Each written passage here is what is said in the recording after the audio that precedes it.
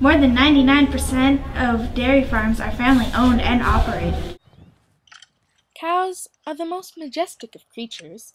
Their hobbies include eating, sleeping, running around, hopping fence, and chewing their cud.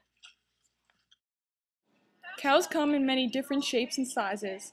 Some are fuzzy to keep their big hearts warm. Others have short hair because they like to be a little fancier than the rest. A cow chews her cud for up to 8 hours. All cows is good for eating. You buy them, you fatten them up, and you butcher them. Sometimes you sell them so other people can butcher them. I do like me some hamburgers. Stupid cows. I love cows. Sorry. I just really love cows. I love every kind of cow. I really want to, it's just anytime I hear a cow, I promised myself I wouldn't cry.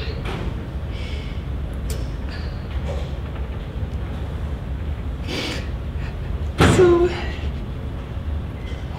I am a cow lover.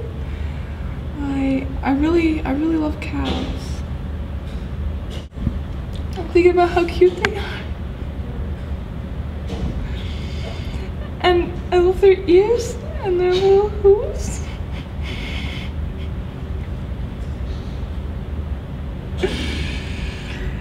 And I love their nose, and I just love them, and I just want them all in a basket and with little bow ties. And I just want them to be on a rainbow. And just in my bed, and I want a house full of them. This big house full. And I just want to roll around cows. I just can't. Cows drink about a bathtub full of water every day and 40 pounds of food. Cows have 32 teeth. The first cow in America arrived in Jamestown Colony in 1611. Until the 1850s, nearly every family owned its own cow. The first regular shipment of milk by railroad was between Orange County, New York and New York City and began in 1841. Cows are ruminants, which are cud-chewing mammals.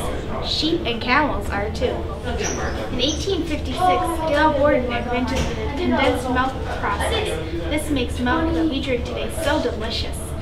One dairy cow produces 25 gallons of milk a day. That's 400 glasses. Without cows, there would be no 4-H. And without 4-H, there wouldn't be any winners. And without winners, our world could not go on.